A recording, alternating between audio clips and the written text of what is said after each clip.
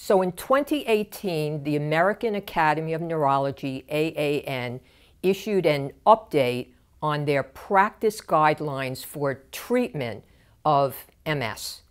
The diagnostic criteria, the McDonald diagnostic criteria, are strictly dealing with the diagnosis of MS. They say nothing about treatment.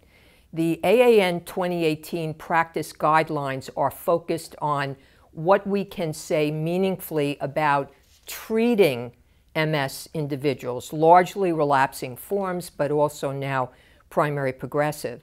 And these are a number of practice guidelines that reviewed the literature and came up with statements that involve initiating a disease-modifying therapy, how it should be done, what you should take into consideration, switching a disease-modifying therapy. There are a number of statements that review the literature and have different strengths of confidence.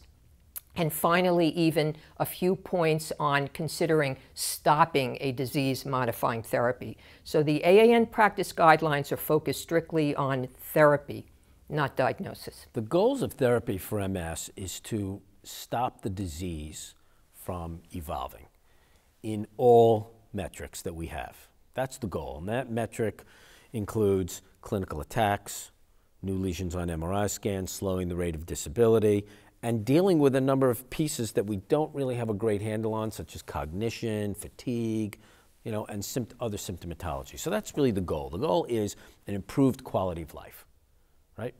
And what we've accomplished and been able to accomplish over the last couple of decades is treatments that really alter the disease course. Whereas previously all we had was the idea of treating a symptom that a patient may have. Now we can actually alter the course of their disease with the treatments we have available. We entered the therapeutic era in MS in 1993, 25 years ago, when interferon beta-1b was approved. In the ensuing 25 years, we now have probably 14 agents or something. It changes a little bit, which has given us a wider range of choices and a wider range of efficacies to choose from.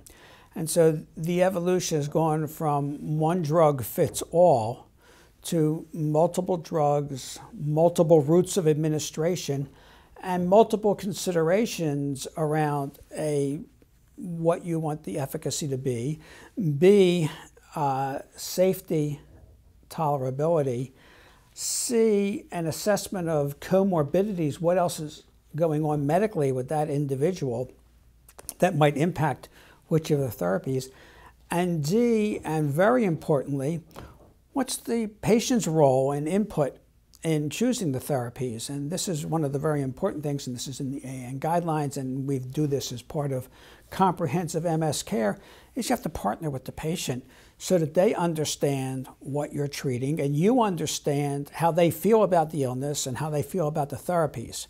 And it's a very important partnership because the medication only works if people take it. And so they have to be on board and they have to be properly informed of what you hope to achieve realistically with the efficacy and what the risks are, what the safety is, and how that fits in with their lifestyle. One of the things we learned back 25 years ago when we would put people at this hard dose of interferon, and a year into the therapy, they say, well, how do you feel? I say, well, I don't feel any better. In fact, I feel worse because I'm taking this interferon and it has side effects. And what's it done for me? I'm the same as I was. And we'd say, yeah, you're the same as you were. You didn't have any more attacks. But it's sort of like you're taking away a negative. So they wouldn't necessarily feel better, but they also wouldn't feel what they could have been if they had had more attacks.